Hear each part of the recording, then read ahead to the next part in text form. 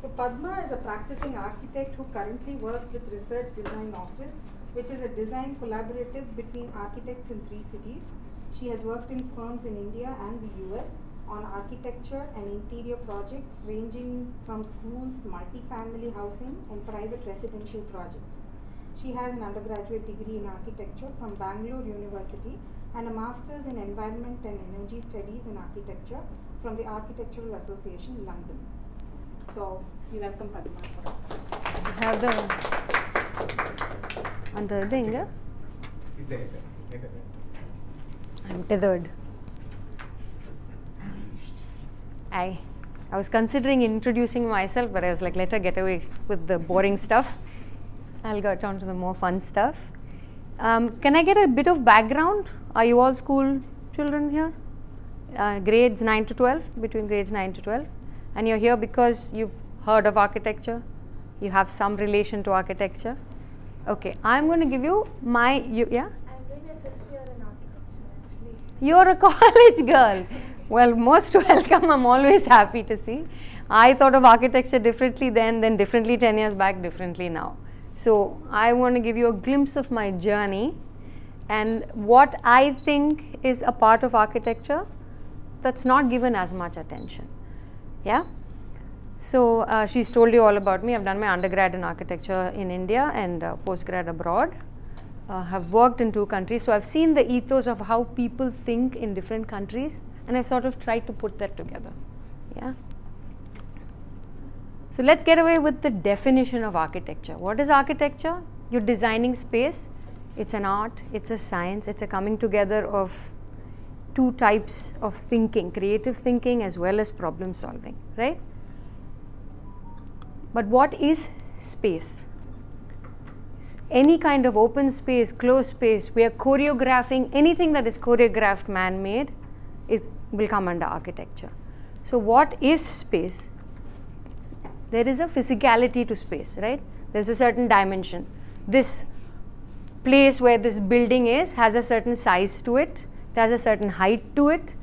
There are buildings around, there's a sky. So there's a physicality to space, and solving that is mostly architecture. That's what most architects do. But there is also a psychology of space. Space has a certain effect on people.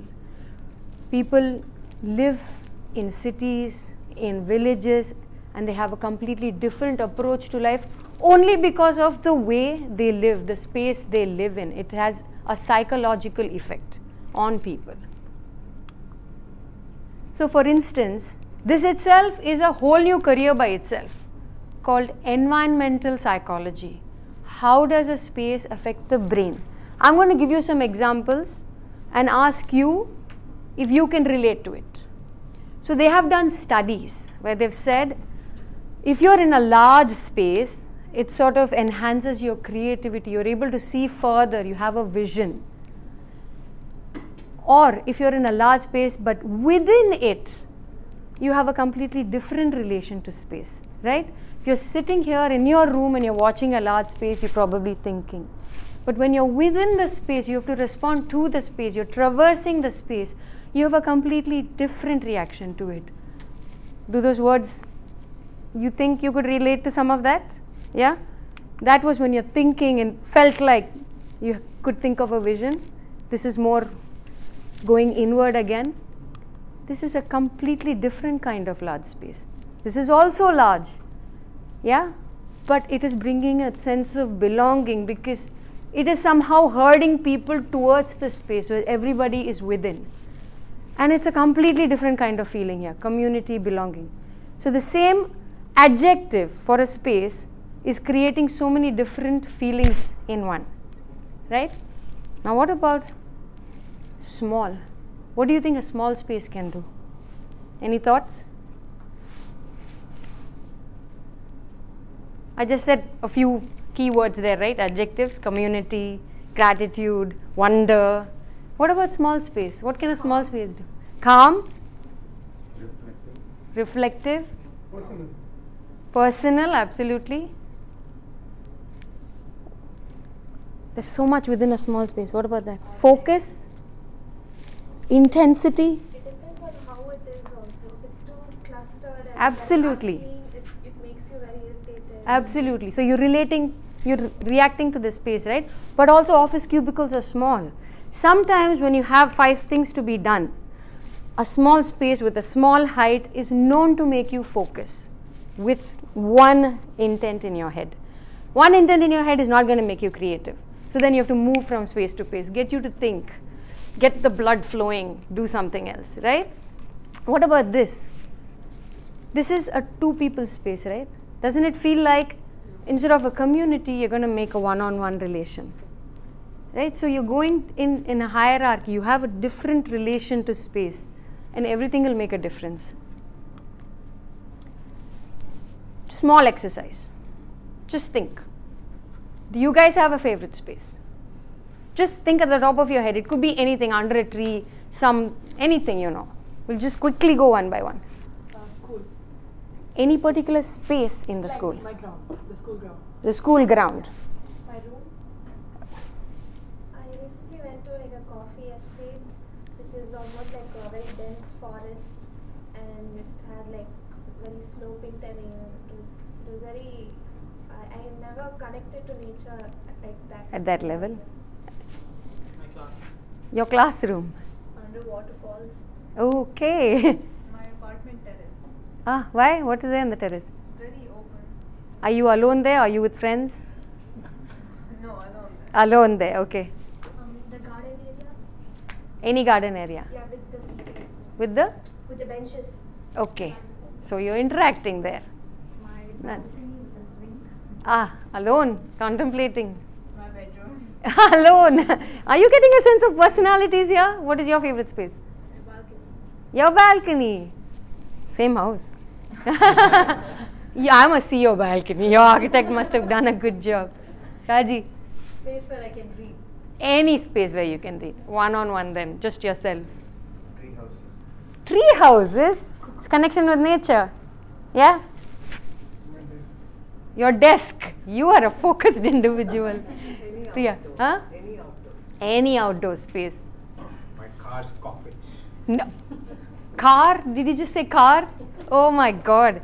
But that is in motion though, right? You like that When I'm motion. driving. Yeah? When not somebody else is driving, but I'm driving. So, you guys have certain spaces as favorite, not because of the size of it or a dimension of it. It has a certain effect on your psychology, right? Anything you react to anything. But can someone tabulate that, put that together and design it for you? So, an architect from a big firm called Snowhetta, he said he went to a party with his friend where his friend had a farm and there was a sheepdog there that, you know, shepherds sheep and everything. And in that party, he noticed, subconsciously he noticed, that sheepdog was tapping people on the nose. And he noticed after a certain while, they were all over. Suddenly they're all in one little corner. That sheepdog has sort of herded them towards a space. Architects can choreograph that. He said, we have to be that sheepdog. Can we study? And none of the people are even conscious of it. They're not actually actively thinking of it. You know, this is like reality. There's an objective reality and there's a subjective reality. The physicality of space and psychology of space is sort of similar to that. It's a very personal relation, how you relate to it. So, but can architects choreograph that? Can you, as a professional, study this and create it? Now you see, everything is getting so super specialized. Everything can be choreographed, down to the DNA. Why not this? Let's make happy spaces for everybody. You don't have, even in the slum you can do this. So let's study this and go more in depth. So now we talked about yourself, right? Self and your response to space. And the self has so many ways of responding.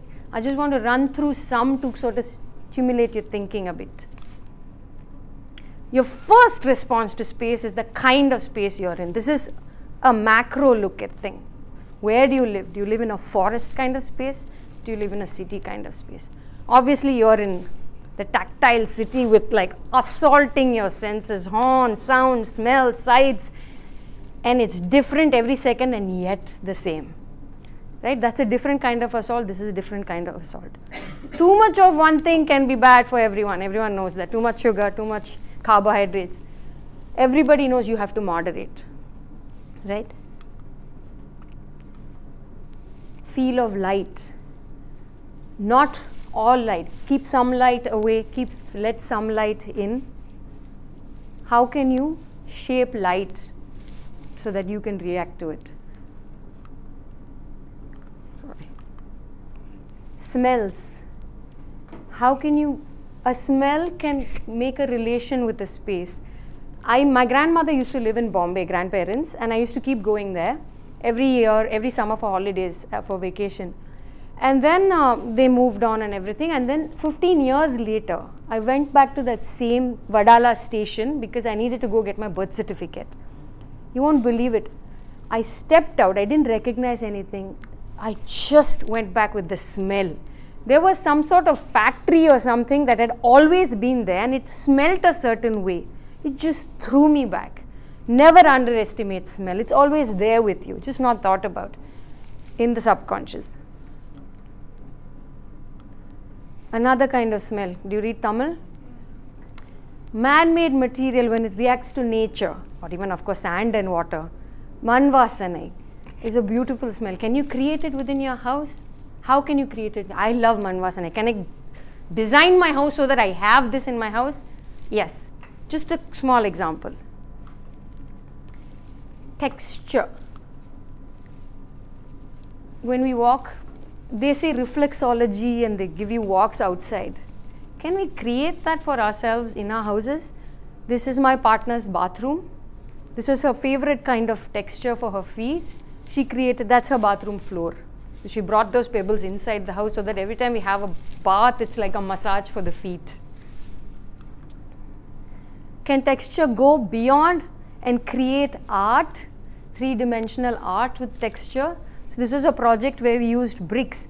And then we like, why don't we start having fun with that brick? Why not, instead of just a brick wall, we start doing something and this abstract thing started becoming like a tree. So then people came and said like a tree of life. Can you see that? The bricks started coming out and creating a shape. And each one perceives it in a different way.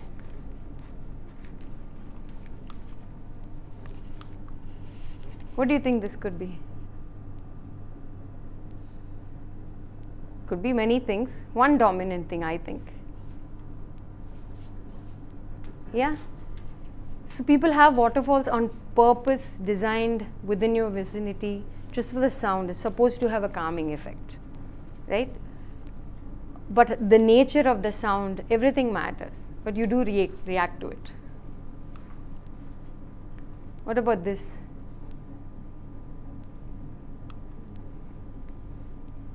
When you walk through an old temple, something about the feel of how many people have walked there does something to you. When you walk in Rome and you're standing in the Colosseum, you're suddenly like, centuries ago there were these gladiators here, I am in that same spot.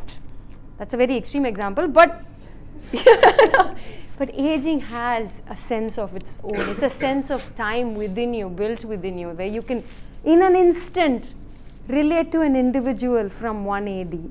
You know, we went to this Marayur, where they had structures built by early men in, I think, 400 BC or something. Dolmens. They were just 2 stone walls and a stone roof, completely unremarkable. What makes it remarkable is when you stand there and you think, first humans were here, they made this with their hands, they touched this very thing that I am touching. Aging has that character. Can you design for things to age? Yes, you can. You can design for a stone with a moss to build over it so that it lasts, but changes with age. People build with copper. Copper looks different with age. And they do it on purpose. It can be choreographed, but observe, like don't miss it. There are these things around you that if you observe can bring so much meaning to your thought. we designed this house for this lady, and in her house we were renovating it. So you just opened cupboards and she had all these vessels and everything. We were like, what happened?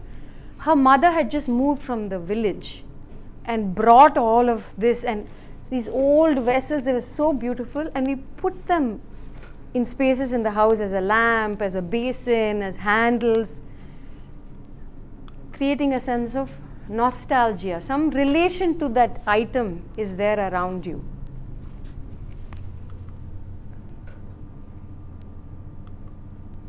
Can a space stimulate your senses? Like a waterfall, right? You said waterfall. Why do you like it? It's awakening your senses, right? It's doing something. So when you climb something so steep, your feet will be tingling. Or when you walk into a space and the light is too bright, it's just light, but it's also stimulating you, stimulating your sense. So that was how, just going beyond, like, you know, touch and taste, and I didn't even go to taste. There's also taste. I used to eat plaster from the walls when I was a kid. Don't do that. But how we as a person within ourselves, how our senses relate to the space around us. Now let's step outside of the self and see what happens around us. We were each selves sitting here till Nandini came and said, let's get together. Suddenly we are a community. We went out of our alone self and we are acknowledging that we are not just one anymore. We're not a single person anymore. We are a part of this group. So that is environs on the self, yourself with other things. And that other thing can be other humans, animals, nature, anything, right? And the relation, now this is a PhD by itself, but I'll just talk about what I think is an important way of relating the self and the environs. One is a transactional relationship and one is a relation. So when you're sitting here, it's a transactional. You're here for something, and you've come here for something and they're going to give you something. When you start talking to each other and everybody's interacting, right now it's a bit transactional, but when you start talking, it's more relational. And that can be also between two spaces, a man-made space and a natural space. I could have cut all these trees and just had the landscape around. That would have been more transactional. Instead, this is a more natural space, or we left the trees there and built the amphitheater around the trees because we wanted the trees to have a relationship with that space. It is shading that space. It is doing something to that space. This is another project where the lady's office, thanks to Vastu, had to be in the back corner, not in front of the garden. And in the back corner was an old mango tree. We could have had an office with a window where she saw the tree. But the tree had been there forever and we wanted to have a relationship with the tree. And that informed us having a glass roof, so that the building is a response, is in relation to that tree. It's in relation with that tree. And she sits there and she loves, sometimes of course mangoes fall, so we had to have a toughened glass roof there. But I'm talking about how you can grab more from what is around you, and instead of sitting by yourself, can you have a relationship with things around you, and is it going to be beneficial for you? And that was man-made and natural space. What about self and the community? Transactional? Relational? Classrooms, what do you think? Could be relational. Everything is a spectrum now. Classrooms with desks, where the way we studied, with 4 people behind a desk, where you can't really budge because you're in the middle and there's one here, there's 2 here. It's going to be more transactional because there's less chance to be relational. A classroom where we are like this, you're a little free, you can stand up easily, and you're free, you feel more freedom to get up and say something, right? So there's a percentage now. Some relational, more transactional versus, so what kind of classroom? Somebody said classroom, right? You said classroom. You said classroom. Is your classroom more transactional or relational? Relational. What kind of classroom is yours? Where do you study? Oh, yeah. Wow. Why is it relational? We just like, it's not like we have a specific way to sit and look at something. We just sit wherever we want. So you feel more freedom. More freedom. Nobody's telling you that's your desk, go sit there. And does that freedom make you feel better? What you like it, you can relate more to more friends, you can also easily approach the teacher. A simple thing like this is changing the dynamic of how you relate to other people, how you relate to your teacher. So simple. If I was behind a desk with 4 people, I am not going to get up and say, ma'am, I know the answer. I used to be like that, but there were many who were shy and wouldn't. You need to bring them out. I'm going to, so this really weird thing, okay. I was going to do this, and then this week, we collaborated with an architect in the US who was giving a design for a university in Madras, a new university that's coming up, and he presented this study that I thought was the way architecture should, that's the way architecture should change people's lives. That's what architecture should do. So they had to do a design for Georgia Tech University. This architecture firm, this person that we're collaborating with, called Jan van den Kieboom, he's an architect, he has a practice for 23 years.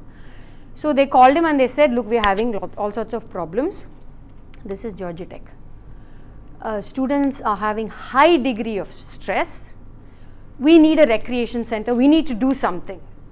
So then they said, okay, let's forget everything, let's go out there and engage with them. We're not designing for them, we are designing with them. Let's call them, it's for them. So let's ask them what they want. So they started studying, they started talking to the students, and they found that 82% of students said they have a high degree of stress. This is college students. Out of which 72% said, yes, we know there are resources. If we have high stress, we know that there are counselors to help. We know that there's a break space. We know that there's a sport that has been recommended for us to build down the stress. But only 13% utilize this. So these people were like, this is a problem we have to solve. What is going on here? So then they went and spoke to many students, conducted a questionnaire where they asked from morning to night, that is time, plot the graph of what you do during the day. Why is there a problem? Let's see.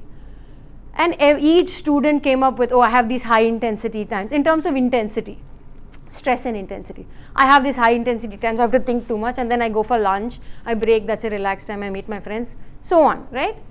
And then they studied all of them and they found there were 2 types predominantly. One is the Bactrian curved, a double humped camel, where these were mostly senior students. They studied, and then they took a break. They had lunch, they relaxed, then they went back for some either sport or studying again, and then they would take a break again. This was a double hump camel and they did fine. These were the undergrad students, the dromedary, where they would start work and then they'd work. They wouldn't know where to stop, and then they'll crash at the end of the day. And this is where they were having alcohol issues, drug issues, substance abuse, and mental health issues, because your body can't take that. But they didn't have the time to actually go do something. They had so much work to do. So then Jan had this beautiful picture. He said, can we refuel them in flight? They are not going to break their classrooms, working, their papers, and go to a recreation building and take a table tennis break or something, right? Because that's what you need. You saw that forest in the city. You're in city, you need that forest break. So he's like, they are not going to get out. How can we refuel them in flight? So then they went back. This is a practical design, right? There is a building. They have to create a building. So this was the Georgia Tech campus. This is do you know what you're looking at? The plan from the sky, right? These are buildings that you're looking at an aerial view. And this is how the buildings were placed. And each building is a department. Engineering department, law department, something like that. I don't know exactly what they are, but they are like that. Studies, certain departments of education. So each one being one thing. What Jan did, that requirement that they had given him for a building, which was, restaurants and eating spaces, recreational spaces, he made a recreational walking path in between these buildings and took each of those requirements and threw it across the campus, like spread it across the whole campus. So he would make interactive plazas, and each of these plazas he created what is called thick space. Thin space is when you have a corridor, right? You have a corridor and you enter a classroom and that's populated with people. The corridor is not so populated. That's a thin space. Thick space is like a cafe. There is an inner space where people are buying things and that's lots of things happening. There's an outer space where people are sitting and eating, and there's a peripheral space where people are invited to join. They're looking at people talking. They think, okay, maybe even I want a break, maybe even I want a coffee. If the coffee was in the next street, you won't think of it. The coffee is right in front of you and you see people talking, you will think of it. So he put each of these spaces, let's say a mental health kiosk and a cafe next to it. So he put the Department of Education is there, whatever the law, whatever classrooms are there, research labs are there. He put a thick space like a cafe next to it and also a recreational space near it, like a foosball table, whatever. And it's been found to be really successful. What used to be like from IIT going from one department to the other became like a vibrant path. Students hang around a lot and it helps them unwind while they are going from one classroom to the other, instead of being an empty walking space. So I just wanted to share this with you all because it just happened this week. So I was quite moved by how something has been done to actually improve lives of students, and it's found to be successful also. It's lovely that they were able to go back and study and see how it's doing. In fact, a dining unit, a cafe, Starbucks or something, who had a shop somewhere in a rec center was moved here, and they had to convince them to move, saying you move here, you will see an increase in your revenues at least by 50%, had a 400% increase. So it is also commercially viable now to have vibrant, thick spaces. I'm doing okay on time, right? So now I've showed you our studies and how we approach architecture. I didn't talk about problem solving on purpose. I'll just touch on it. So what happens in our office? I'm coming to our office now, my personal relationship to my firm. We have a client who comes and says, I have this 50 feet by 100 feet site, and by law you have to give a little space from the compound wall because you shouldn't be near your neighbor, and access to light, ventilation, everything. And so within that space, my challenge is I need these 20 spaces. Everyone is greedy, everyone always wants more. You have to put everything in, and our job is to solve the problem by being the most efficient possible to fit in all the spaces. Simply put, right? I do schools.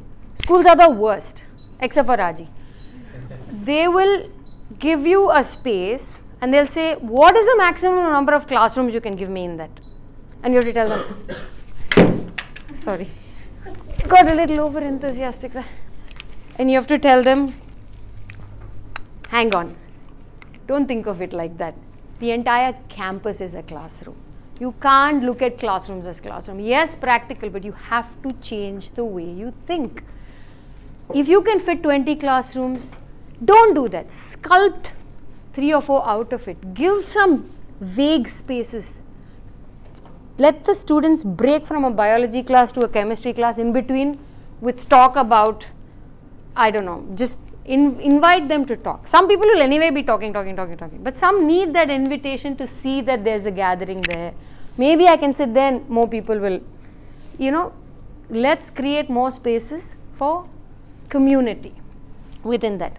So now you saw my multi-sensory approach, how we look at architecture. It's not just how it looks. I haven't even gone there because that's what architecture is today.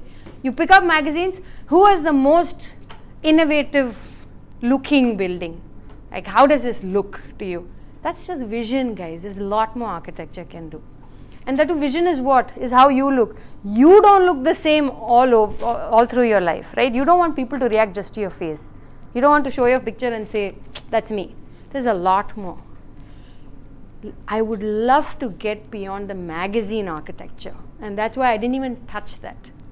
But of course, if you do good looking buildings, you'll get more clients So to remember that. But I try to convince clients that that's not what they want. So I will go through an example of how, in a small way, there are multiple examples, so I'll stick to a simple one, how the multi-sensory approach and the problem-solving approach came together. So this was a 16-acre farm. These people had moved back from the US and they were going to do only farming. They had a tech life, PhDs, dropped everything and said, we want a fulfilling life. And they were doing research into bacteria and how it affected plant types and everything, and they wanted to live it. So they came back, they got the farm, they make their own, they make and sell organic lentils and vegetables and all sorts of things.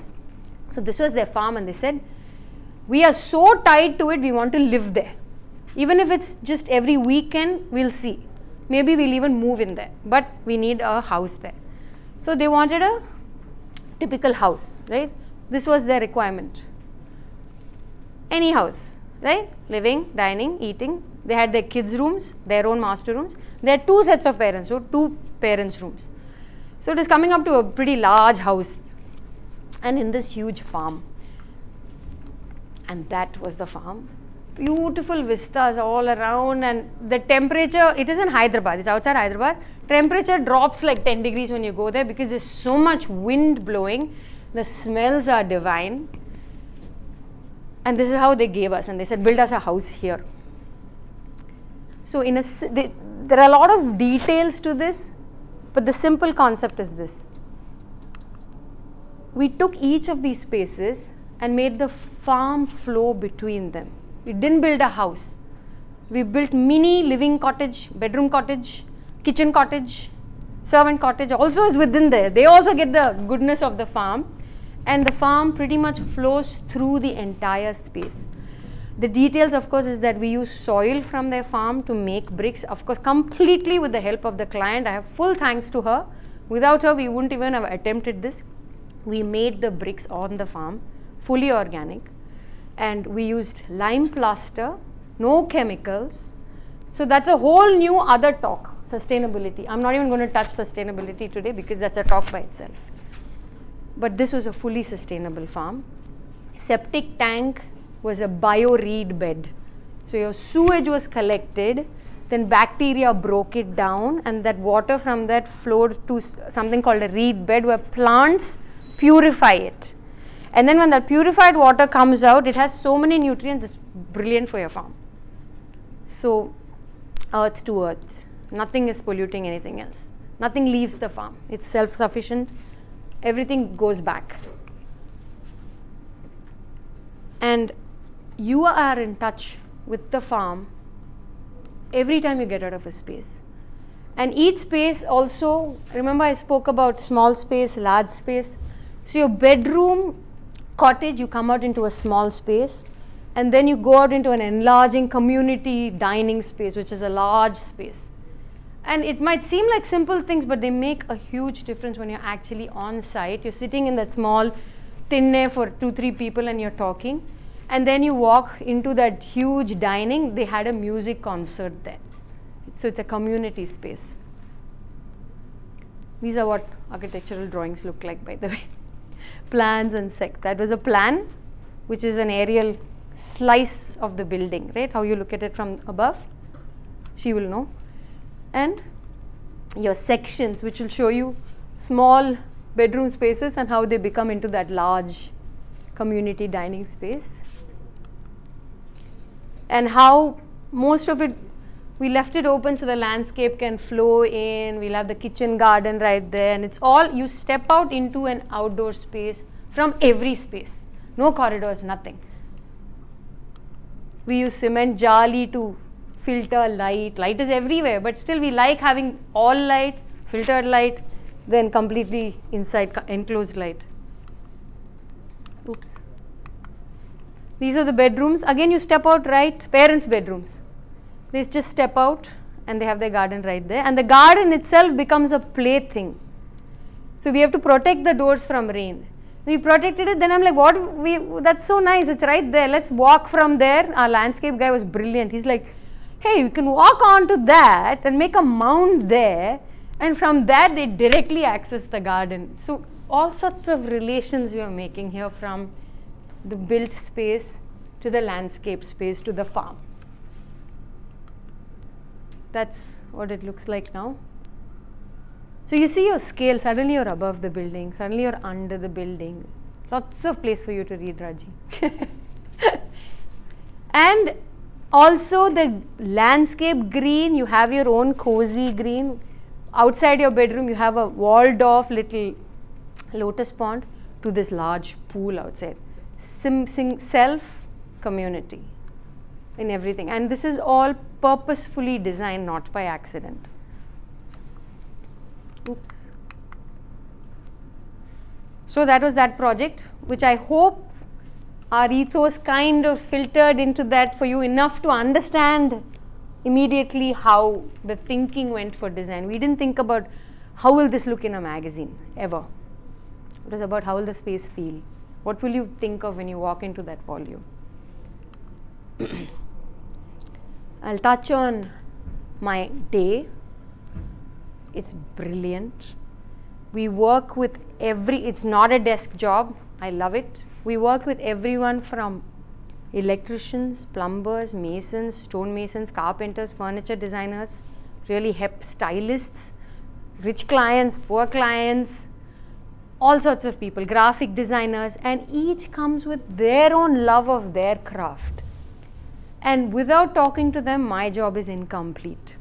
You're making a door for me. And he'll talk to me about the kind of wood. Madam, in the wood panna, அது கொஞ்சம் பழைய wood ஆனா பார்க்கிறதுக்கு நல்லா இருக்கும். You know, they bring their own ethos because they love their craft. I can tell him, you shut up, I know better, I like this look of this. But he'll come with a story. He'll say, when you work with this wood, this happens. And similarly to stonemasons, he'll say, now it looks like this, but 10 years from now that marble will look like this, and you try this natural stone, it's better. And then he'll bring me a sample and say, madam, put your leg on it and see. So these, you have to grab these people. You have to invite them into your life. You can go to a shop and see it and say, I'll take that stone, I'll take that tile. But it's so much richer to say, I have a house with a tile, with a window, I want to talk to these people who make that. What is there? Why are they there? What do you love about it? You're a carpenter. My carpenter is lovely. I could hug him every day. There are also bad carpenters. But so, you know, when they love their craft, it's a pleasure to have them in your life. Invite them. You're going out as students. But go there and see, what do I want in my life? What do I like? I'm seeing this work. I like this work. Some art, let's say. Make an effort to actually find out who did it and go talk to them.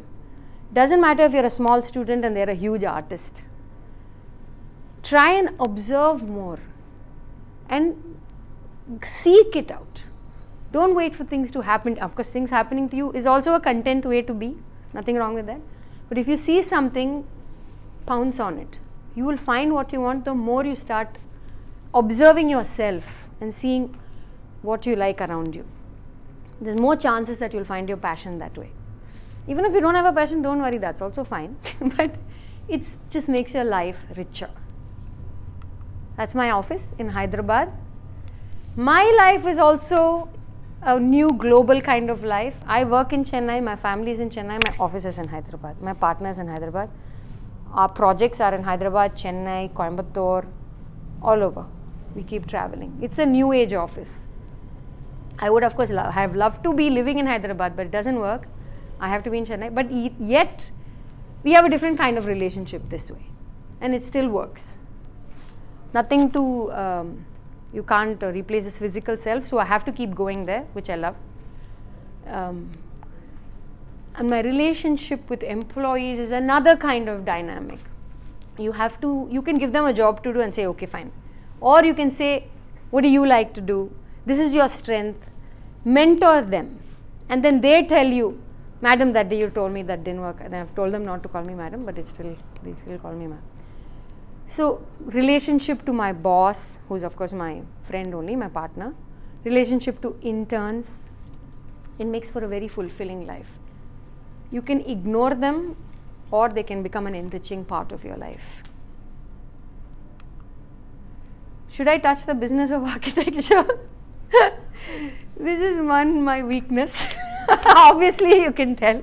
Came right at the end. So, it is said, it's not my thing, it's said all over that architecture doesn't make money. Architects don't make money. If somebody says there's a very rich architect, my friend said, probably inherited some money. You know, it's not like making a phone where a million people want the phone. Somebody wants you to design their space. They have a limited amount of money. And from that, you have to design, you have to pay your people. So it is limited in that. It's not like a manufacturing unit where you can scale. Scaling is its own big problem, because you want to design a house, you want to design its knobs, you want to design the door, you want to design the railing. When you do 20 houses, you don't have the time to do all that. Then you have to do the same doorknob in all the houses. And at some point, you're not going to like that. It's a choice. Some people make that choice and say, I'll just design the plan and, you know, I'll let go. I'll make more money. So that's a choice. So the typical business is the entire PowerPoint presentation is probably like 20% of your architect life. After that, the ecosystem of architecture is another 20-30%, where you interact with all these people and you have to get them to do your work for you. And a large percentage is just getting the time right on site, getting the drawings in, getting it done. So typically the client will come with their requirements, which you then have to fit perfectly like a science. It's a problem solving of into the site, and you calculate the cost. And the architect's percentage is the fee is a percentage of the cost typically. Nowadays they have different ways of calculating. I'm going to stick to the simple one. So it usually goes from 2 to 10%. 2% is when you're designing a huge campus, it's a master plan, it's a university. 10% of that will be like, you'll say bye bye, retire and go. It'll be that much. They'll cost like 600 crores. So yours will be 2% of that, which is a few crores, which will be enough to cover some costs and get some profits. If you're doing just one house interiors, let's say you can finish it in 40-50 lakhs. So you see the scale difference. So then you have to go 10%. You 2% of that will be nothing. You'll have to go buy peanuts. So that's sort of how the business works. So then you have to wonder, how much time am I taking to build a house? How much time am I taking on a university? Obviously, university is going to go over 10 years. A house will get finished in 2 years. Interiors will get done even faster. Right? I can do 20 interiors and do. So the question is, one is, of course, you have to go out there and get the project. I forgot to add, marketing, business development is not my strength, but it is a very big part of running your architecture firm. So then you have to decide, interiors is so quick. I can just do 100 interiors, forget about everything else. You won't have a fulfilling life, right? You want to design spaces.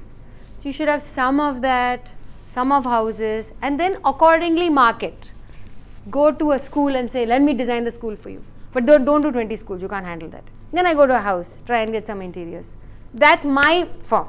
There are others who have scaled up, multinational architecture firms, who approach it differently.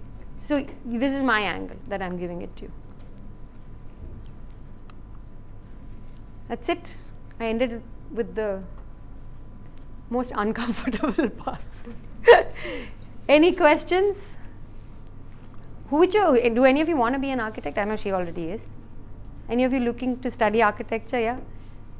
Are you turned away from it, or you still for it? How does it feel? Yeah. You can do little design projects, you know, on your own, just to sort of, how would you design a room, for instance, your room?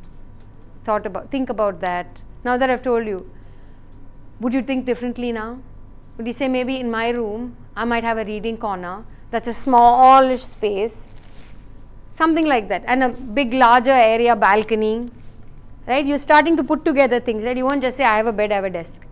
You'll start thinking, how will I feel there? Yes? No? You're already thinking like that? You are looking for architecture as well? No. Okay. I probably want transparent roof after seeing that. Ah, yes. Not if the sun is right there though. See, now you have to think about sun path diagram.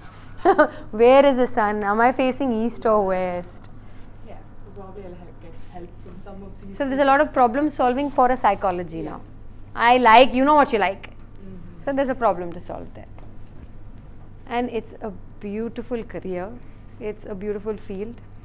Just that the economy, the commercials of it, and the ecosystem as well. There will be a push and pull. Everything in life, there will be a push and pull. But the more enriching you make it, the more fulfilling it is. And this was my way of making my career more enriching for me. How would you compare architecture then a few centuries ago versus now? See, then what happened, one person wasn't allowed to have all these sensory things. There was a person for grand. There was a person for doing the lowly stuff, right? The architecture denoted what you were. If you were a big person, you got a palace. If you were a priest, you lived by the palace, you had your own grand thing. You look at the architecture, you'll know who's living there, right? So the architecture defined the person really. Now we are saying we are equal. Equality is a big thing. Liberty, freedom. We want all of it. We want grandeur, we want simplicity, we want introspection. I think our architecture is sort of showing that as well. People ache for that sort of grandeur, oh, we don't design like that anymore. They should go behind why. It's more liberty now, it's more flat space now. London still has its palaces. Tamil Nadu is depressing though. They built, we recently did a Chennai tour, and they showed us British colonial architecture, and we were going past one giant building, and she's like, this is the legislative assembly that Karunanidhi built. Legislative assemblies for politicians to meet and discuss politics. So it was just, it must have had halls and meeting rooms and everything. Jayalalitha came and said, I am not putting my legislative assembly in Karunanidhi's building, and made it a multi-specialty hospital. That's like saying, you damn architect, you're irrelevant. I can put a hospital into anything. So the thing is, the sad thing is, life will go on without design. It's just that if you have a hospital where the bed has been designed with a view to a garden, that person's going to heal better than if he's put in a legislative assembly meeting room with AC and no windows. That's all. So you have to be, it makes you more conscious to what is around you. Any questions? Any discussions, any points you want to raise of your own? You can even go back to what is my favorite space, and now I know why it's my favorite space. I think I just want to share something that has happened very recently. We are building the top floor open space, and it has this arched roofing, right, Tejas? So there is one room which is a little trapezoid, and it's not in a usual rectangular or circular shape. And while designing the slope, it was done entirely the other way around without taking into consideration how the wind flows. So now they are having to replace that whole thing only because the wind flow wasn't. And nobody detected it. The so what is the picture? The drawing was right. But there was some communication gap, and they did it wrong. Has been entirely relayed. It has been laid differently. So, but what was the wind doing though? No, it will not allow the water to pass in one direction. It would have, I think, but in the wrong direction. You would have had water in your hall. Actually, water would have fallen in, and so they had to take care of how the wind flows, where will the water flow, and now it's being redone. But the architect had to take the cost because they said that it is their mistake. And not by design, mind you, because they missed design. In the supervision. Correct. It was missed in the supervision. So I guess since this has happened in the last 2 days, these are the conversations that are going on, and we are trying to see how it was even missed out. While everything was laid. So those are the finer. No. I know many architects who treat their designs like babies. Then they will take the cost because they want their baby to be the best possible. It's not something. It's not a job where they're just writing some code and forgetting about it. Not to put down coders.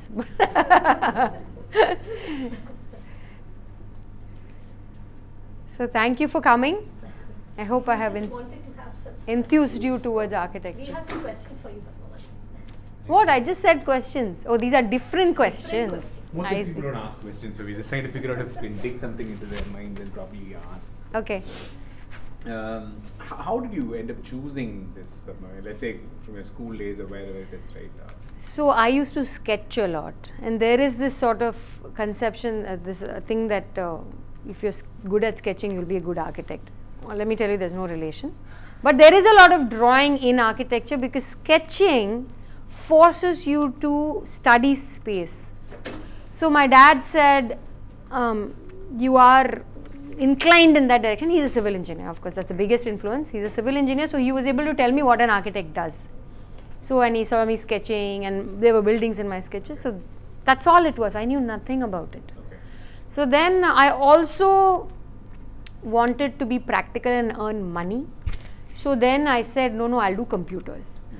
So then when we were applying for colleges, the college application said, this was in Bangalore University, I said, I like architecture also. It said list all that you like in order of priority. So I said, I want to make money, so computer science engineering, then architecture, whatever. Fate, it was just fate that I was slotted into architecture, I got architecture. Then I joined the college, and then my dad said, you know what, I know somebody from the university, he can switch you to computers. I said okay, and I went to college. The first 3 days, we had whole day design exercises where they said, design a stool the way you like it, or what was your favorite building. We did exercises like this. And I told my dad, you know what, it's okay, I'll do architecture. Forget money. He warned me, he said, as an architect, you have to establish yourself, you have to go get projects, it's very difficult. You're a single girl, I don't have an office to give you. Usually architects tend to have some familial support. That always helps because you come with a body of work. It's easier. I haven't done a single project, who's going to give me a project, right? I have to go join a firm and grow with it. So he warned me about that. But after these 3 days of design exercises, I was like, I'm set, I'm good. I never looked back on that. Oh, I'm plenty looking back. That was what, 25 years ago? And there were many times when I was like, why am I in this? I am such a problem solver, I'm such a practical person. But I think that's why I'm in it, you know, you are already one thing. Let's enrich your life by enabling other of your, you know, tingling your art sensors and all that. A constant question, but just all I can do is enrich it as much as possible. And when a lot of millennials these days take a decision and they get bored with something in a couple of weeks and they want to try something else, and we've met people who said that I don't want to do a job for more than a year. They said I will work only for a year and after that I want to try something else, right? How would that, in the context of what your experience, you said you had a lot of opportunities for you to look back but you stuck onto it, but if somebody, let's say in the room, a couple of them saying they want to be architects, right? How would you advise them? Do they take a decision, stick onto it for their life? It's like a marriage, right? If you're having abuse in the marriage, you already know you're going to cut off. You have to know where it's just not okay. This career is horrible for my senses. It's dumbing me down. You know it's time to quit. If you're just boredom, marriage, there's a boredom in the marriage, boredom in your career. You've got to give it some time and see, can I make it work? Which means you have to put your foot in actively and see how more can what can I put in to make this more invigorating. It could be changing a job, or it could be in your job, be more proactive. We get interns, 2 types. We get an intern from an architecture school who will sit, they'll be good in their plan sections, whatever, they'll do their job the whole day and go off. There'll be other interns who said, ma'am, he's working on that project, I really like it, can I do a bit of that? I love that. Be aware of what is happening. Look around. See what you like. Be bold about what you like and go towards that. And I have to tell you, I didn't do much of that. I came from a cookie cutter school, and in my college, I just did what I was told. And luckily, there was a group around me, a group of girls who came from such diverse backgrounds. I came from a very timid Tamil Brahmin background where my dad did a job and he said, you know, that is the safest thing to do. And my best friend's father was a businessman who would say you have to take risks. And another best friend was from a film family. Nobody else knows the R of risk like them. So when you come from diverse backgrounds, I actually sought them out again. I could have stuck with 5 tambrams, but you know, it just helped me to see the anthropological effect of people from a particular community and how it shaped their thought. All I wanted to do was study, whereas the business people think in a completely different way. They want to network. It's just delightful to observe how they think completely in different ways. And I only think like this because of this field, I think. You know, architecture helps you observe more. When a client says, I want to do this, you have to observe them and see what you want. And now you're a very multi-dimensional person, and I know you love photography and you take beautiful pictures, but also the fitness, coloring and all those things. How does this multi-dimensional or multidisciplinary approach support you in your profession, design architecture? Loaded question. No, it's a great question. I never thought of that. I just thought I wanted my life to be multi-pronged because it just makes my day-to-day really fulfilling. To have a bit of, see, one thing I have found after all these, I've lived all sorts of lives, and now I know that when I'm learning something, that day is so lovely. My husband bought me a ukulele. My husband's a musician. That itself makes my life way more interesting. He bought me a ukulele. So every day I sat and learnt a chord, and you have to practice that chord 20 times before your finger will even stick there. And then now, after like so much practice, I can sing a full song. Now I'm not going to go there and on stage and do, right? I'm not going to become a rock singer, but it feels so good. It's like so fulfilling. You know, nobody's going to look at you and say, oh my God, you're amazing. But the self-fulfillment of mastering something is something I want every day of my life, you know, and that's how I feel my life will. I feel otherwise you tend to get bored, you tend to get lonely. Fill it with some learning. There's a lot of social isolation now, right? There's too much social media and all that. I don't want to go there, it's a loaded topic. But everything in moderation. And so for me, filling my time with these activities makes it a lot more. It's an active filling of my day. How it affected my career is a question I haven't even thought of. If I have to think about it, I would say I'd bring my experiences to them and say, look, fitness is a way of life.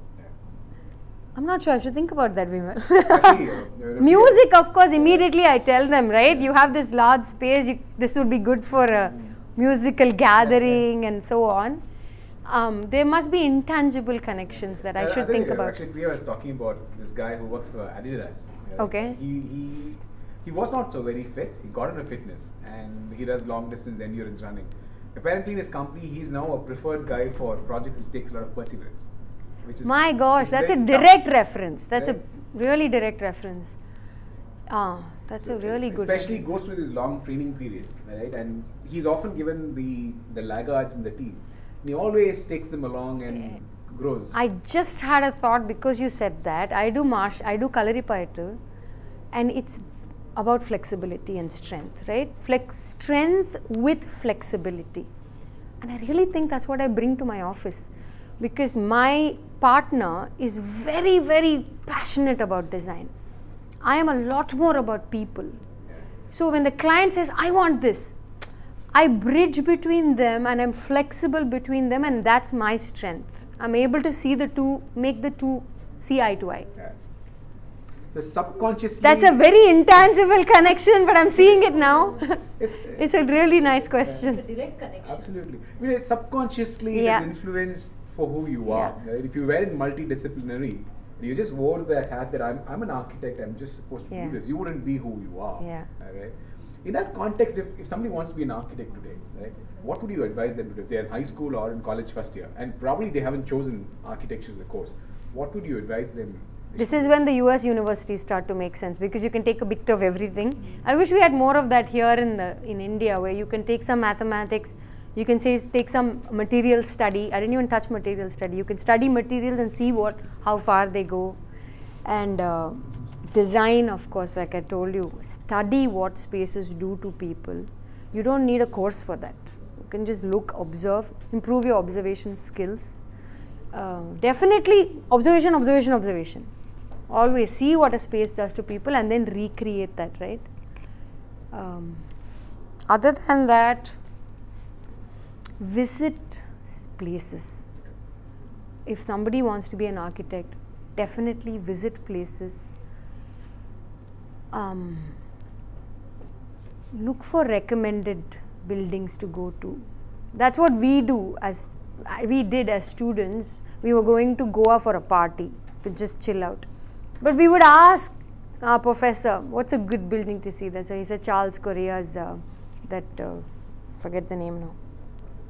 It's not coming to me. It's one museum with an amphitheater and everything. Go see that. And we're blown going there. You know, when architecture is designed beautifully, you're like, oh, my college could have been like this. It's so beautiful. Look at all these lovely spaces. We could have had an amphitheater. Just a space like an amphitheater is so fun, you know. Levels, heights, you can clump around in a corner. There can be a stage, focused attention. Such a versatile space. Any favorite architecture that you guys specialize in? Yeah, now that you said space, now let's move to buildings. What do you think is a nice building? In Chennai, we got limited. So I like this building called the Ala Medica. Where is that? It's in Stockholm. It's like it's my dream university's building. So It's your dream university. Yeah. You're a high school student. No, I'm undergrad. You're gonna like that. Finished my undergrad. Yeah, what did you do your undergrad in? Biotechnology. Okay. And why is that your dream university? Because of technical reasons or like beautiful place?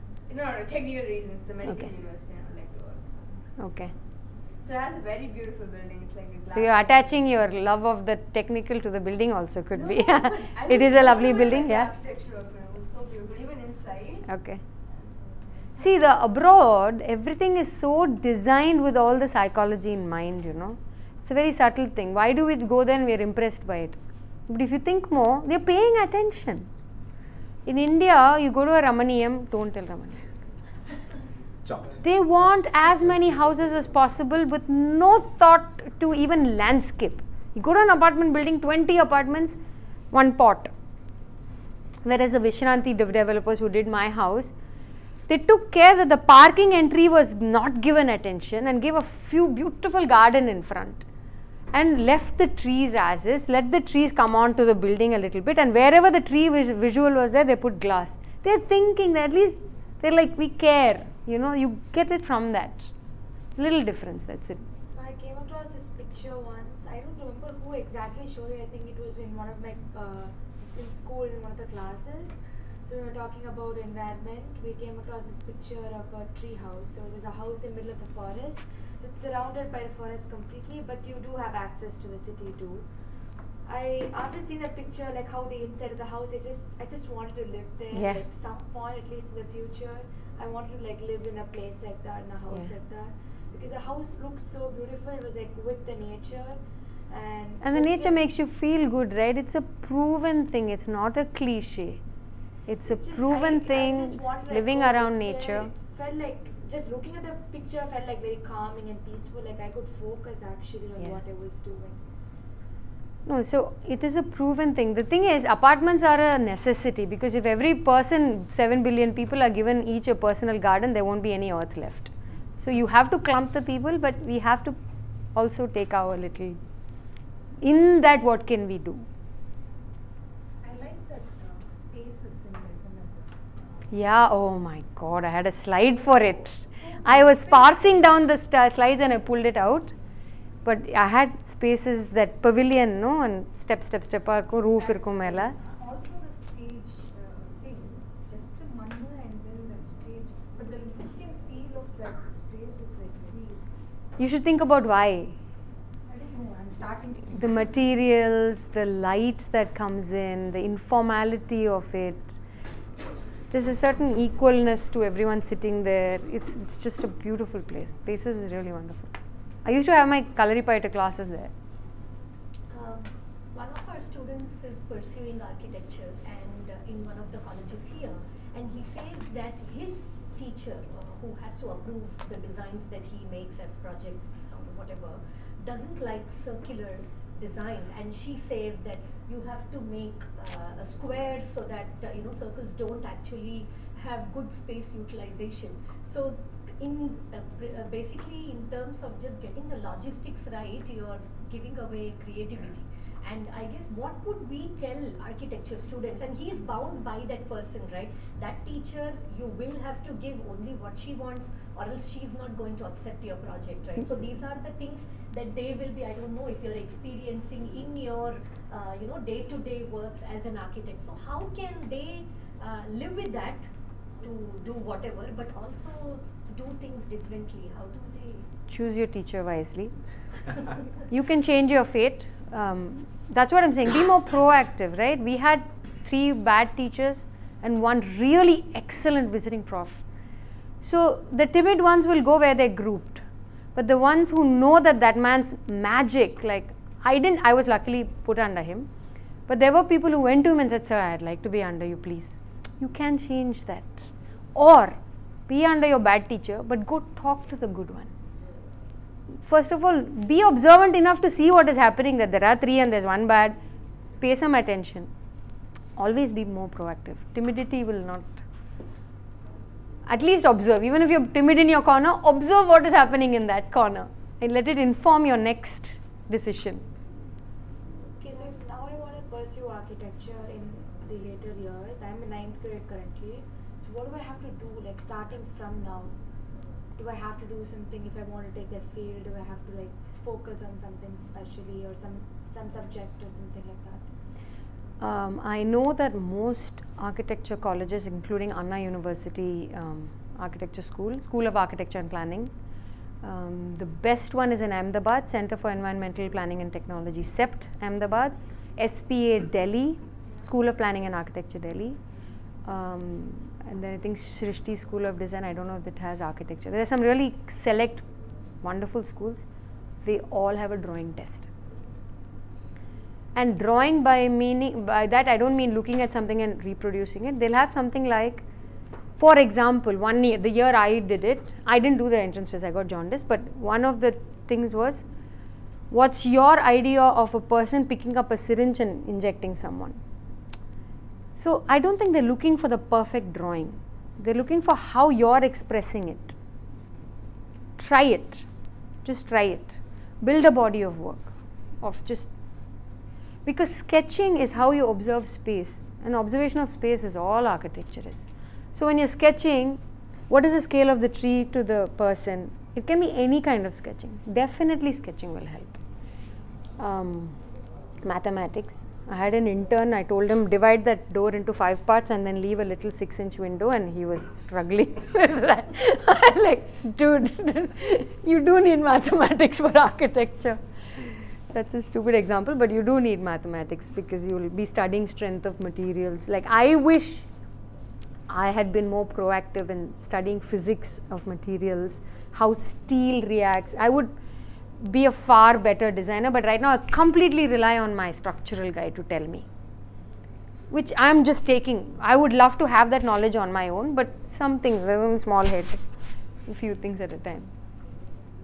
On the topic of like what you can do, I think 2 summers back I attended this workshop. It was like a 10-day workshop where we were told what to expect in architecture, and we were like, so we visited a firm, saw their building. Oh, that's lovely. What they did there. We were also taught the different softwares and like just given an idea. And in the end, we did like a full presentation of whatever we did to our parents, to other people who came in. Okay. That really like helped. And who offered this workshop? It's, I think they started a firm now. It's Pinwheel Design Studios. Okay. So there were students who offered the workshop. No, they were practicing architects who offered the workshop. So that's a great thing to do. So that's like architects getting involved with the community and with students. That's absolutely what they do abroad all the time, and we should be doing. So that's a great initiative. What we do is we go for juries in colleges, but that's at college level, it's not at school level. So this is fabulous to hear. Maybe you could take that information from them. Couple of questions from leading from her question, is architecture like medicine? You need to be a certified architect to build, or do you need to? Yes, you need to be a licensed architect. So here the licensing process is not too complicated. You graduate and then you send your degree in, and the Council of Architecture will check all your credentials and give you a license. And you So have to keep formal renewing. education is required to be an architect? Absolutely. I do know of, India, no. They'll have an architect sign off on the building, but the design is done by their niece or nephew and who's not so all that is possible, but yes, as a legal thing, definitely you need to be a licensed architect to sign off on your sheets. And if somebody who's chosen an alternate path, who's interested in design, is there something that he can do to be in the space of designing buildings, or he needs to go back and get a formal degree to work in this space? Can they take any short-term programs? I know abroad there is. I know abroad if you haven't done an architecture degree, you can actually apprentice. There is a very systematic approach to it. India, I'm not aware of that. So if you don't have a degree in architecture and you're like 35 and you don't want to go to college, I don't think legally you can. I'm not sure, I might be wrong though. Okay. Find that out.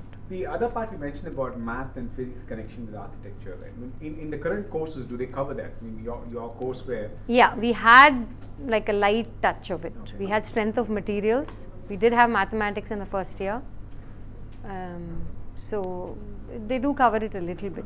So perhaps even if they pursue a architecture degree, you recommend that they take some additional programs outside of architecture to have the knowledge of physics and math, like you mentioned. Is that something you would recommend? While doing architecture or in school? While doing architecture or in school, what would you recommend? No, it's in architecture they have already strength of materials. Just pay attention. Like I've got this long without paying attention. I kind of barely studied a little bit, but I was like, all the glamorous world of design had my attention then. I'd like to add to that. We have strength of materials and structural design subjects or in theory in our course and curriculum, but it was like they never related that to architecture or design. So we had calculations to see the compressive strength, tensile strength and all that of columns, beams and all that, but they never applied to practice. So suppose I'm designing something and I want like this 10-12 meter cantilevered structure, and it is possible abroad, like there are techniques for it, but they never attach the practice and the theory together. It was just like, okay, you have a 1 feet by 1 feet beam going, and then in these intervals you need these columns. It was very systematic. It was very detached. Yeah. I agree so with you. Never able. So when I'm designing, at the end they'll ask, how are you going to structurally support the design that you're designing? At that time, I wouldn't be able to actually apply what they taught me here, because what they taught me is very like an engineer. It's theory. Stuff. Yeah. Very theoretical. No, to add to that, I have a friend, Vanilla, who's an architect who's teaching in College of Engineering, the Gindi College of Architecture. What is it called? SAP, School of Architecture and Planning.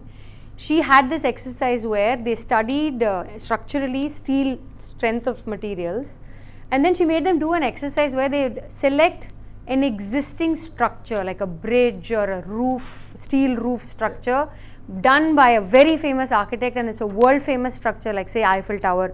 They didn't do Eiffel Tower, it's very complicated, but other like more modern buildings, and she had them recreate it with models. So if it is a hung bridge, they had to study how to hang it. The bridge had to be stabilized over here, and then this it's actually very simple and doable. I didn't know till she told me that even in a small model the same physics applies if you use like the right materials. So that was a lovely way of tying structure with what is a design thing. So that could be done a lot more, but that's for like a architectural education workshop. There are very few people who think it that way. Yeah, it's very hard to relate. I still have, I want a class with my structural engineer who does for us, just get some ideas. With all this automation, AI and commoditization of most industries. What do you see happening in the future of work in architecture? AI is very exciting. We do a lot of it now. So we had our AI consultant come by. He's a madman. He only thinks like in wires. And you have to like bring him down and say, tell me how I can understand. No, how does this work? So he'll say, you come here, I'll give you this keypad, you press this will happen. It'll set a scene. So it's like that pull of social media. No? It's very exciting to see all that. I'm yet to see how, without being engulfed by it, how to tap its potential. But I think there is a lot of potential. You see that becoming a threat to professions where human beings sit in design, where a system would come and do it? Oh, AI isn't designing yet. I see AI as a part of my enabler, as an enabler. Project. Yeah, as a tool. Yeah. But is it also a threat for professions like these where human intelligence is being questioned by machine intelligence? So architecture is something, long before the advent of AI, non-architects would design, because you can. Yeah, architecture is not like making a phone. Yeah. Making a building, anyone can do it. You didn't need to be an architect, right? Anybody can. The mason can build his house. It's not an esoteric field. It's more like generic. It's like having a garden. You don't need to be a landscapist. So in that sense, I don't think AI is going anywhere. It's more like masons taking. 90% of buildings in Chennai aren't designed by architects. Okay. The contractors will do their own thing. It's more problem solving of, I have this much space. In that I want maximum offices. That's what it is. It's like a numbers game. This is like how to make art out of that. Okay. So in terms of the future, there's not much of a disruption as such. It's constantly being disrupted through the years. Yeah, it's already a disrupted field. Yeah. So coming off an automation or AI is not really going to change much. Yeah, I'll have to say architecture is not as an immediate requirement as say doctors and teachers or farmers. It is a luxury field, so to speak. But just like environmental psychologists who study what it does to the brain, it can make a difference. It's a subtle thing that can make a difference and enrich lives.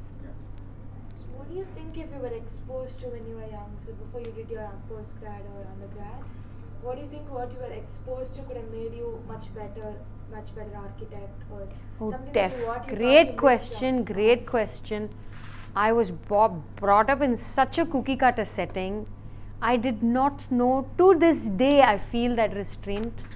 I cannot think out of the box easily. I find it very difficult. I did my master's in sustainability and in London Architectural Association, and they are a very path-breaking, forward-looking institution. And the first thing I went there, I had in my head a textbook where they will teach me, sustainability means how to save water, how to do passive design, how to use sunlight, lighting, and I'll study all that and I'll top the exam. I go there and they're like, pick something you want to study and tell us something new that we don't know already. I was like, what? I don't know how to do that. Nobody taught me how to do that. You teach me something and I'll give it back to you much better than you thought I would. I had no clue how to even approach this kind of a thing. I did struggle through it, but I think it changed me as a person. I'm struggling to get out of that, you give me something and I'll max it kind of a setting. It's been 20 years, I'm still doing that. But it's a great question, really. Upbringing matters a whole deal. They should allow students to think on their own, have their opinions, trust their instincts. It's not just what you're told, it's what you think also. Like my child started asking me about Kashmir. I'm not going to tell him the facts. I'm going to tell him there's a lot of nuance there. They didn't tell us that while growing up. They just told us this is what you have to think.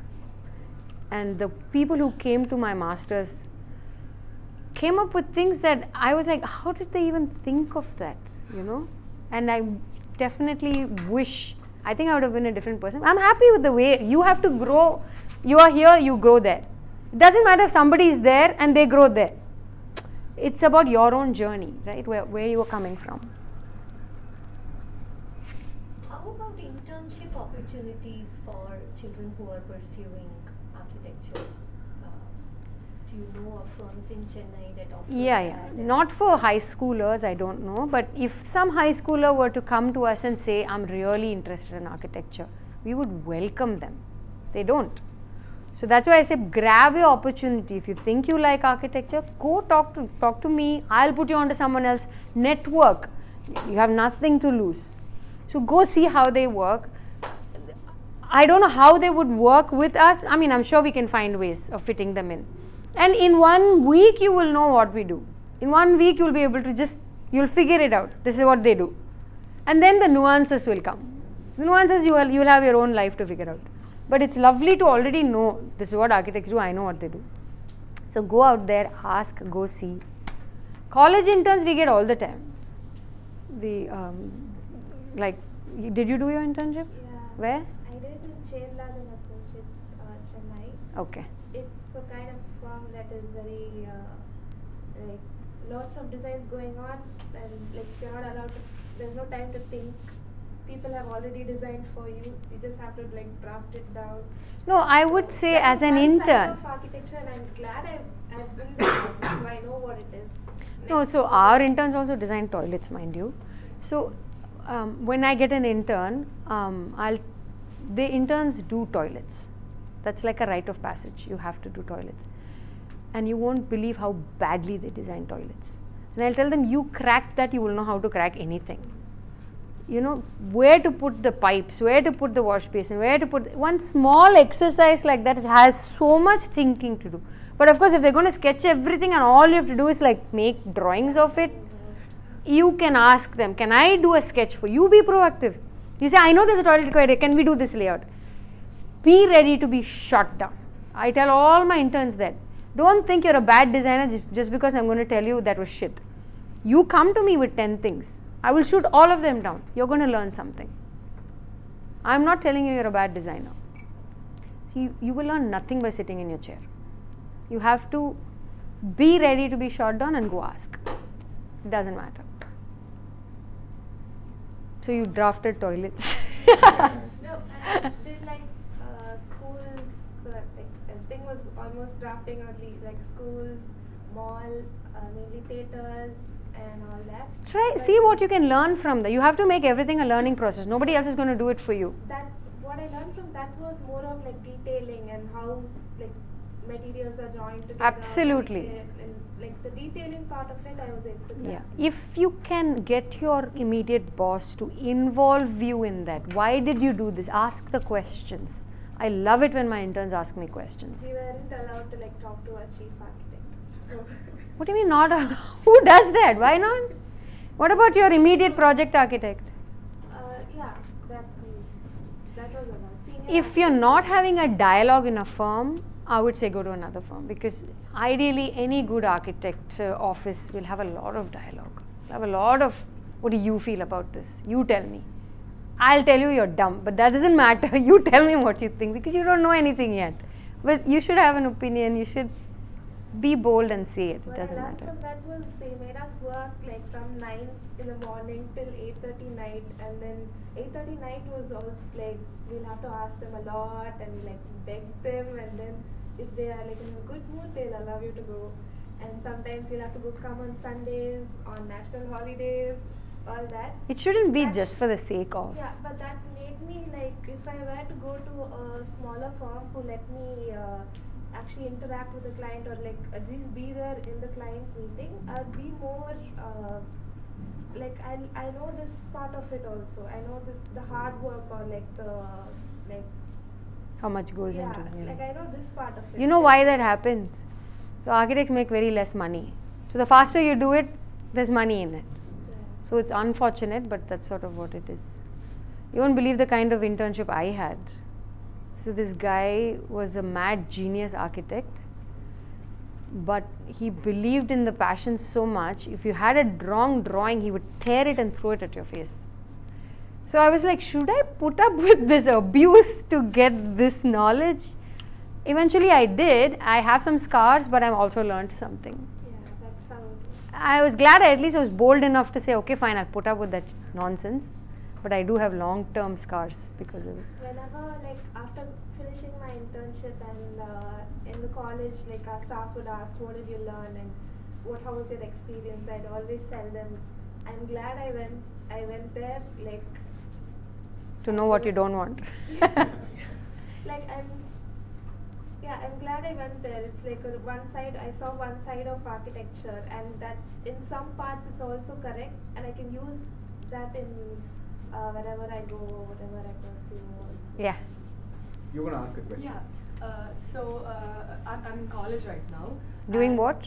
English. I'm doing English. Okay. So, but I wanted to do architecture since I was like 8th or 9th, and then life happened, so I basically had to change my stuff. So I want to do interior designing, and someone told me that you have to finish architecture and do interior designing. Not really. Yeah, no. but I never understood it, and then I lived thinking that for like 3 years, and I never questioned it. And then I was like architecture and then interior designing. I'm really happy at the place I am right now. Do you think I can still do interior designing after? Absolutely. So generally they have this attitude that if you know architecture, you can already do interiors. And just like a mason can do architecture, an architect can do interiors. So I can design wardrobes for you and make it even look nice. But a really good interior designer can get such a feel inside with textures and colors inside a building, a school, house. And it's a fine art, I think, that I personally don't think I've honed my skills, and I would really it'll be great if you can get an interior designer, because they think in a completely different scale of how these little things will add to a space. So there are diplomas in interior designing. You can do, I think, 1 or 2 year diplomas. And weirdly enough, I think English is tied to it, because there's a lot of language I feel that, you know, interior designers use. They are like stylists, and it's like being a fashion designer, you know. You need to be in with the trends. You have to have a certain thing for that. Practical tambram like me, you know. I love it though. I love watching them. I love watching fashion designers and interior design. You can absolutely do a diploma. Any names you want to suggest, architects or interior designers they could follow in social media for inspiration? Locally, I love the stuff done by the Good Earth designer, Soumya, I think her name is. Generally, because I have a personal relationship, one of our buildings she had done something. So she puts together art and the light frame, and somehow she connects that. With this light frame, this kind of art will be nice. I don't even know how they do that. And this kind of rug. So they have to think of every element inside your space. So an architect can't go to that depth. It's a whole new field by itself. But the problem is then the client has to pay for the architect, pay for the interior designer, pay for the stylist, for the lighting guy. So it becomes again a rich people thing. That might be a problem, but it is still an art. Like even fashion designing is a rich people game, but that shouldn't deter you. Art is art.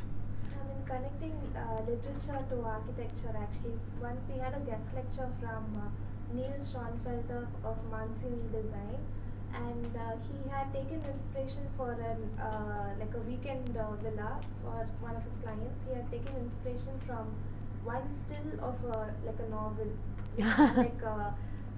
like this witch going through like something like caves, like rocks around, going through something towards this castle where the prince or princess are, and she's like trying to go there and like, you know, destroy whatever they are going to do. So this Well, the story makes the space way more interesting, doesn't it? So like Dolmens, if we had stood next to it and nobody told us the story, it's dead to us. So story. This was like this very old English novel, so it wasn't like this Disney thing or anything.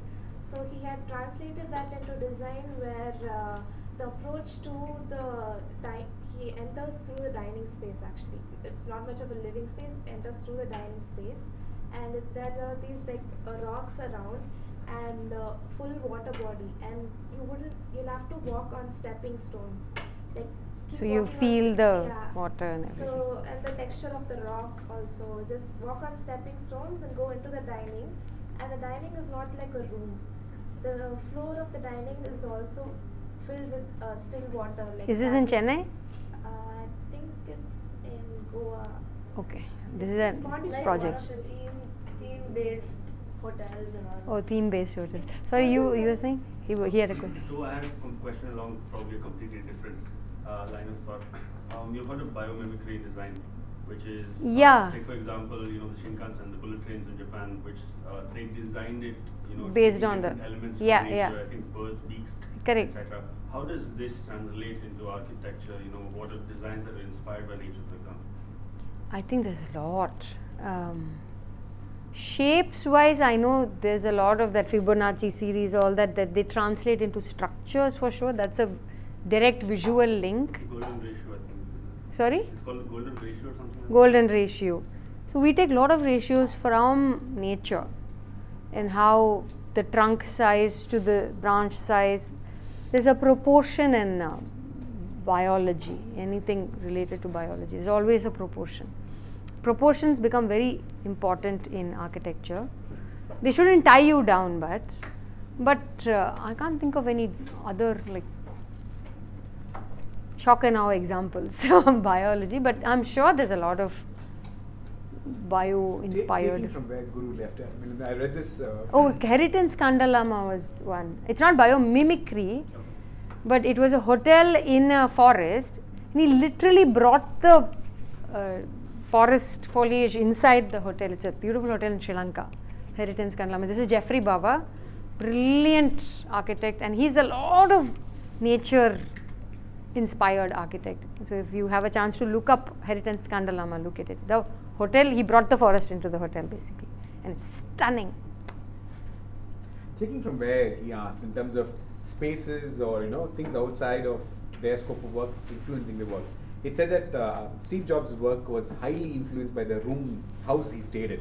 Really? So iPhone's linear structure is inspired from the way his house was architected. Okay. And that guy, in terms of design, influenced by Lego blocks.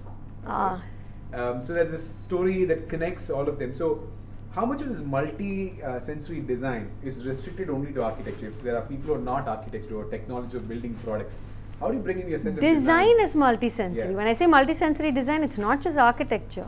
It's with fabrics, it's with anything. Multisensory design is just opening your mind up, saying don't design just for visuals. There's a whole other dynamic around it. So absolutely it would apply to jewelry design, anything. Could it be in relatively boring profession like the coders, right? How can we do an How arm? can they bring in design into... You tell me. Maybe ask the coder, programmers. What is your background? Marketing. Wow. Marketing is all about people. No? So coders. Yeah, what is your day like? Coding is art. It is art? It is, of course. Two tech guys. But it's a very focused art on one thing, huh? You're like, And how you perceive it. I mean, does it have it's like how a you have community motifs. aspect, for Yeah, instance? It's like how you have motifs that you use to grow a big structure. Yeah, We do a small very thing. You're looking for a small thing that can then build up and become a... Yeah, the language is It's about structure and, the language is different. We call it primitives and things like that. But I should sit for one of their classes. but it's the basic logic of design that you were saying. It may not be sensory and all that, but there is a logic to design, right? If you don't build it properly, it becomes difficult to expand on it. It becomes difficult for people to come in and keep contributing to it.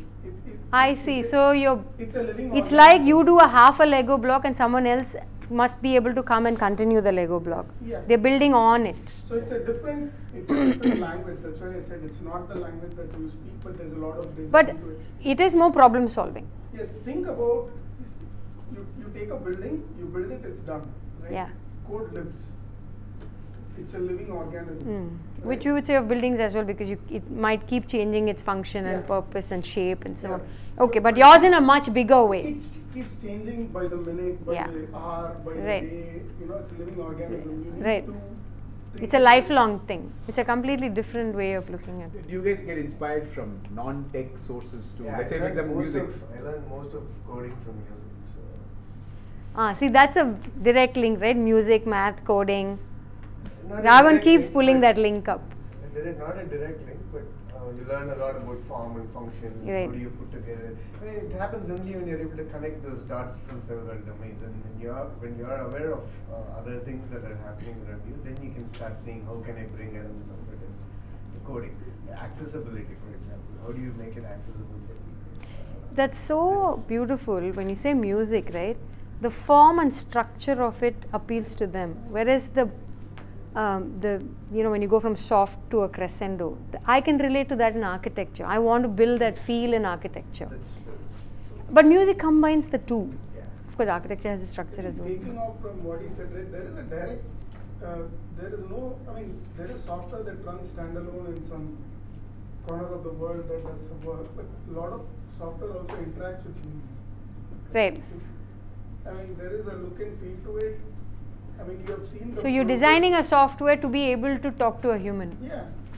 Most of the software interacts with human, right? Look at the UX design and all that. Right? These are all, there's a lot of. You have to put yourself in without someone's shoe. Sensory things there, I don't think, when you look at an app, there's so much of. Coding is not about banking software alone, right? You have haptics where you actually can touch. Okay. Can design things with your hands, and that's all coding is. So the UX and the UI portion is extremely important. They have a design philosophy and. Absolutely. They hire architects for that actually. I was just going to ask because today we know that there are psychology students being hired in software firms to understand UX and if they are able to communicate. So one of my employees went to the US to study. It's a 3-letter acronym, but it's Human Interface. HCI, Human Computer. HCI. And she said they're hiring architects because we know how it goes, how to think of moving from place to place, like a room to room, and designing in volume. And going through a website is very similar. You have to know how to lead the person or something like that.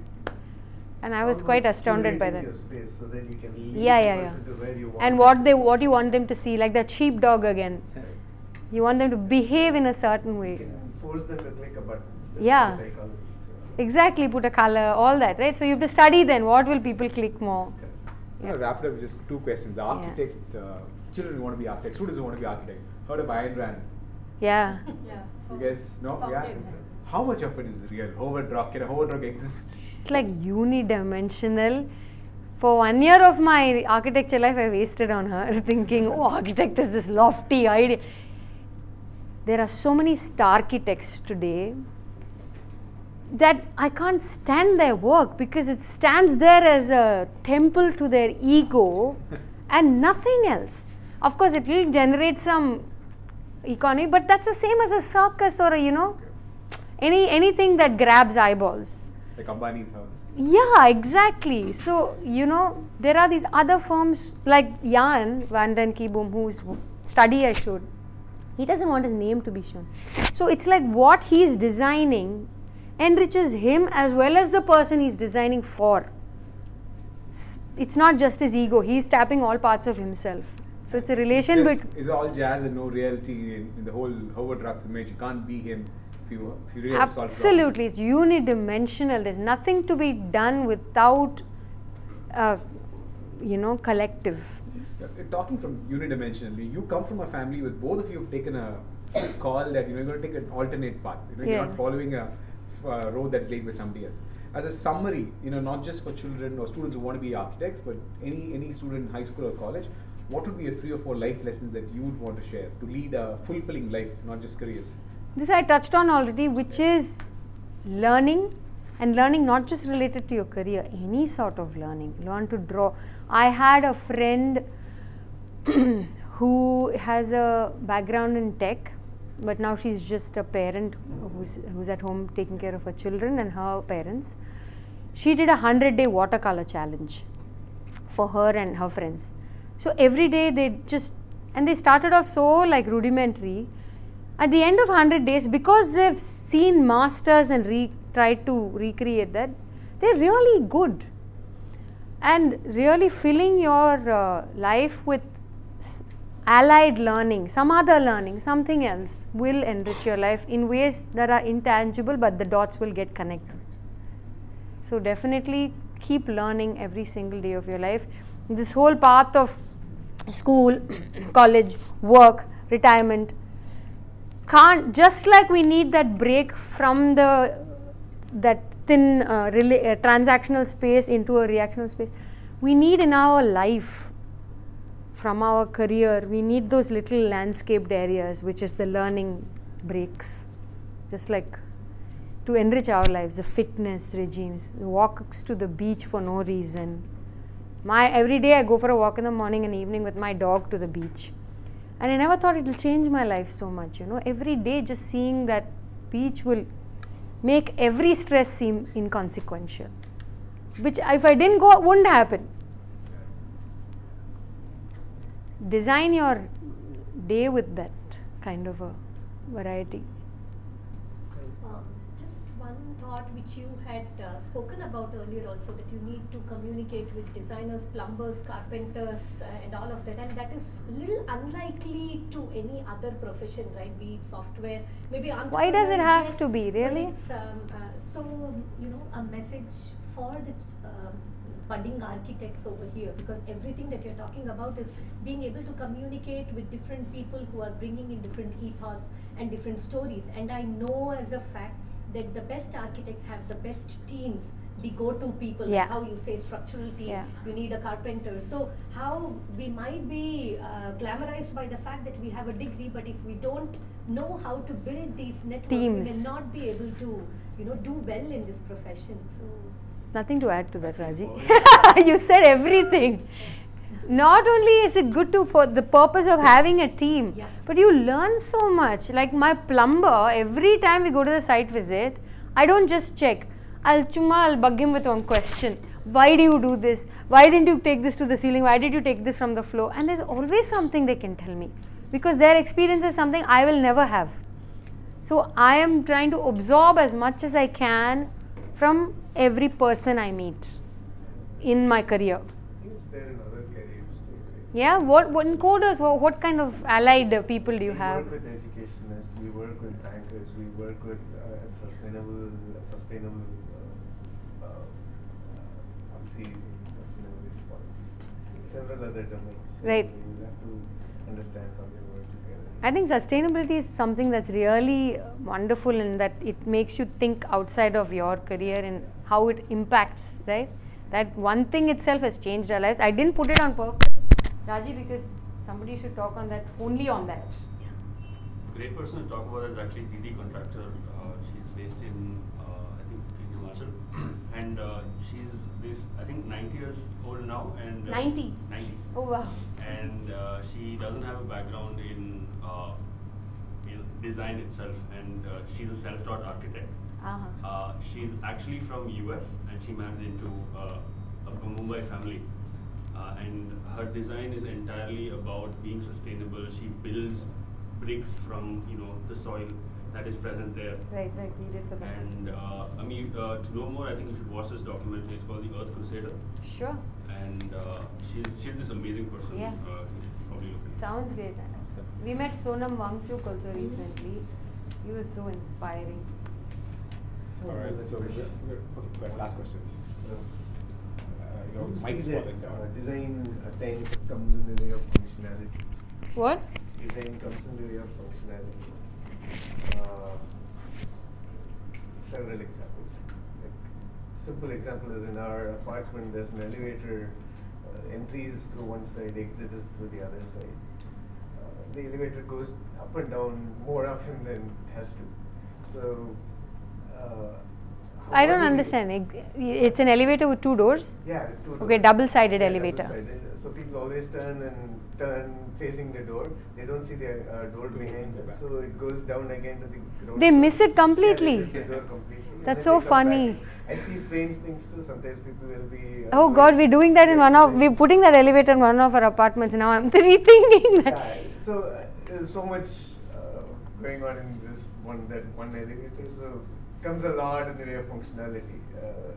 I mean, design and architecture, design per se, not. You can actually, that happens a lot where design has been forsaken for the sake of functionality. Correct. For instance, you know, in a hotel thing, you don't have space, so you put a doubly loaded corridor. All hotels have, so there's no light. But that's the best way to get maximum room, so the rooms all get light. But for me, to just walk through that horrible corridor with that strange AC smell, it's just killing me. Isn't there another way to do it? You know? Right, so you always prioritize functionality over design. Is that something that we should promote, or? See, functionality you can't get out of. You have to give that. But like I said about the school, what you can do is you'll tell them, what are you going to do with 10 more students? Don't earn that much, it's okay, but give the existing students enough recreational space. Nobody will do it, but I'm just saying that we always push. And there are architects who have become builders because they're so fed up with builders. Builders will want maximum profit from a land. So if they can squeeze in 80 apartments in that land, they will squeeze in 80 apartments. And architects will say, don't do that. Give that break. One mental break you need. So my partner's ex-boss, they're an architects in Kerala, they started their own development company just for this. They've done beautiful like villa townships and apartment buildings where their profit will be minimal. They'll have a profit, otherwise they can't survive. But they will make sure quality of life is what they were designing for. And builders are only designing for profit. There is a different way. If you can convince a builder, you'll make him a better person. Are there any like that in Chennai? Yeah, Vishranti is not bad at all. Vishranti. Yeah. They go to good architects and they listen to their architects. They're the ones who designed our building. So that whole balcony there, second seaward. You see that garden in front. They've done something. They've sacrificed for the sake of light and space and all that. Just have one last question. You said that when you reach out to your clients, right, just how you said that you push them, you tell them, right. Like when you have a school, they say I want the maximum number of classrooms. Correct. You tell them try to reduce the number of classrooms and you give space, right? So if you are put in a situation where the client just does not want to agree to you whatsoever, and he says no, I want only those 20 classrooms. Would you, and you're like super fed up with them because what you think is you give them 10 classrooms and give space, otherwise you're not satisfied, you're like I've done just half work for money. So would you rather drop the client, would you just say that leave this client, I'm going to move out, I don't care, or would you just do what they're saying for money? Great question. Just last week I was in Hyderabad and my partner was sitting like this because she wanted to do something and the client wanted something else, so I took a board. I put it down and I said list 1, list 2, list 3. List 1 is our passionate projects where the client will come on board. List 3 are the worst. So I'm like 50% brain, we need the money. 50% brain, you can't drop it. You can try. And you can talk to them like this. You'll be surprised how many people, if you go to them with a story, will think. If you give them PowerPoint slides with bullet points, it may not get as much as if you tell them a story, like that Georgia Tech, what happened. Students' lives changed. It might happen. Suppose you're given limited space and the client wants the maximum profit and the number exceeds and there's some conflict. Then how would you make him get satisfied, or how would you manage that space and design? So I say that again, there's more space. There's less space, but he wants more profit, like the number exceeds or something. How do you cut it down, or how do you manage the space? With similar thing, right? Where they want more and I don't want to give them that much. So I will give them strategies. You want that much, I am here. Can we meet in the middle somewhere? At the end of the day, it's the client's money, right? We have to convince them that they'll be a happier person making more people happy, have a larger impact on other people rather than just earning your own money. Everybody will fall for that. Everybody wants a larger impact. I mean, once they taste the joy of impacting lives, right? Nobody can go back to saying, I don't want all that, I just want my money. I think. I've seen that. So, I don't know. You're on the hour to wrap it up. Thank you so much for your time. Thank you. This is a small gift Hey, from I got a our side. gift. Thank you you. so much. the biggest takeaway from her session today, I know most of you don't want to be architects. There's 2 of you pursuing architecture or will probably pursue architecture, right? Is that the multi-sensory design is not something limited only to architecture, right? I see that applying to my profession, what I do. Guru spoke about how the bullet trains in Japan are designed from the lessons they've learned from nature, right?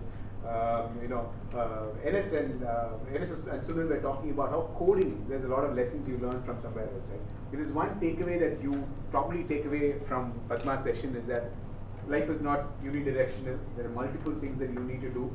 She wouldn't be what she is if she hadn't done all the things that she did, right?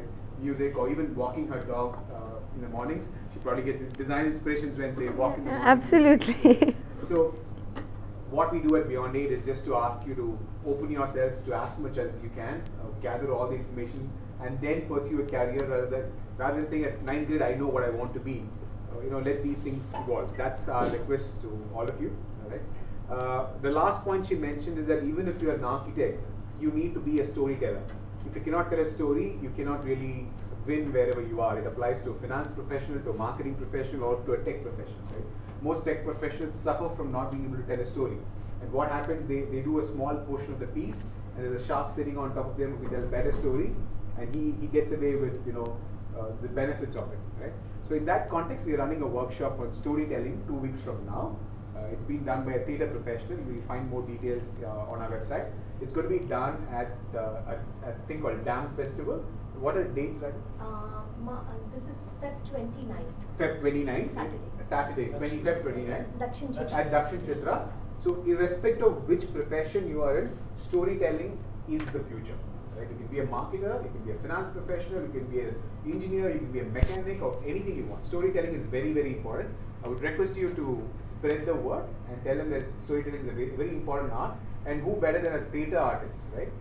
Movie is all about storytelling, right? The only reason we go and sit there for 3 hours because a beautiful story is told to us, right?